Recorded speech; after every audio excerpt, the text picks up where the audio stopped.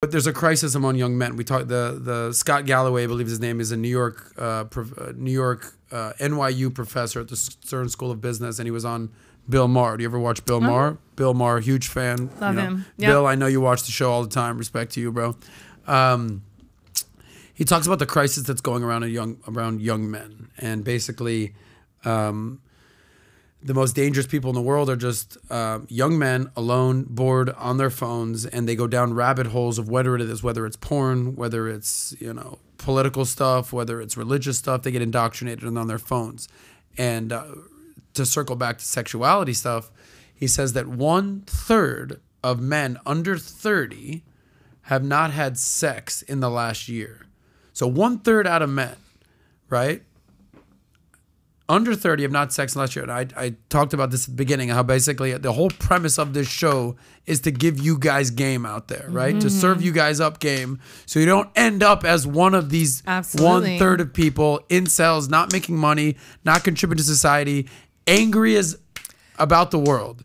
What have you learned in that? Like you talked about these virgins who are begging me to take their virginity. Yeah, sure. What are you seeing out there as far as young men go? First of all, over my 22 years in adult, it's changed. It has changed. Like when I first started, young guys really had no idea what to do in sex, and they were like all over the place. And there was, I feel like there may have been more virgins when I first started, to be honest with you. And now I feel like the way that society's progressed, and maybe porn has done something to help that, there's a lot more people that are like more comfortable with their sexuality, whatever their sexuality may be, whether they, like to dress up as a clown or they like to fuck somebody of the same sex. There's something for everybody out there, mm-hmm. and the internet has been able to bring those people together. So I feel that there are less people that are not getting laid than there used to be. But that's from my personal research. And you've done a lot of research. I've done a lot of research. I've done a lot of research. And the younger guys are actually fucking better than they used to be. Really? Yeah, I used to not like fucking young guys at all. What do you consider a young guy, though? Under 30, under 25? Okay. Under 25, I consider. They're doing better. Much better. They're much more skilled because there's more educational videos for them to watch that our industry has created. Yeah. So you think that that's a net positive for young men? It is a net positive. Absolutely. Do you think there's a net negative, though? Because maybe they're seeing things on porn, the hair pulling, the spitting, the whatever. That's unrealistic. Right. Yeah. One of the things, and unfortunately, we don't have a caveat before you watch a porn of like, make sure that everything is good with your partner and communicate. But make sure everything's good with your partner and communicate. Not everybody is going to want to, get choked and get their hair pulled and everything. So that's, something that you need to like work out with them and have open and honest discussions during or prior to sex. People are always like, oh, I don't want to have these like corny discussions like before sex. It kills the mood.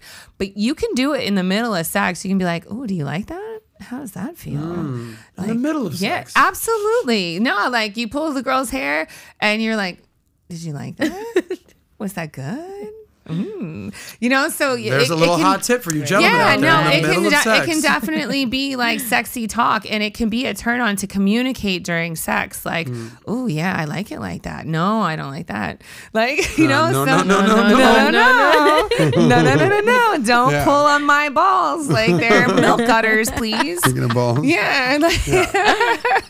So, I feel that porn and, just our society in general and the progression is actually helped people be more sexual. Yeah.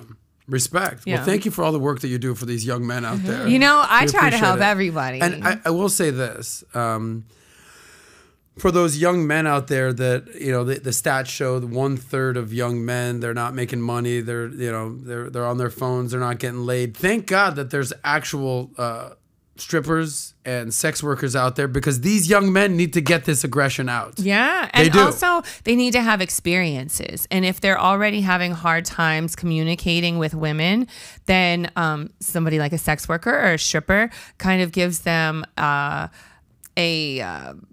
place where they can practice An outlet. communicating. Well, even just like practice communicating, Yes. and practice like speaking to a woman. You know, that's very important to communicate your Yes. desires. You know, and not just be like, "Come here, let me fuck you." You know, like you just gotta grease the wheels, baby. So if you like that clip, click right here to watch another, or if you want to watch the entire Soscast, click right here.